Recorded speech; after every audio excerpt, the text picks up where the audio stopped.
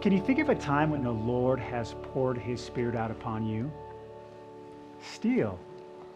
Um, Actually today I went to the temple for the second time and I did baptisms for the dead.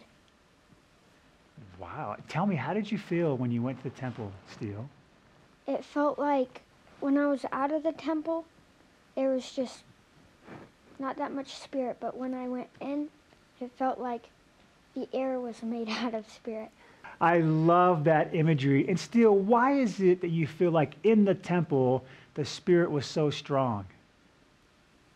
Because it's one of God's homes. How adorable is his kid?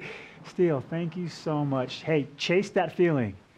Any thoughts on what Steele had to say? I think Steele really captured what the gospel, the good news of the gospel, is that Christ, part of the redemption is to allow us to come back to his presence. And one of the ways we feel his presence, of course, is in his holy house, in the temple, but also the fact that we can always have his Spirit to be with us. That's part of the covenant promise, and we renew that covenant every Sunday when we take the sacrament, that our remembering him, our promising to keep his commandments, and our willingness to take his name upon us is also that he can pour out his Spirit on us. He wants to pour out his Spirit upon us, but we have to make the choices to allow him to do that, to open up those windows.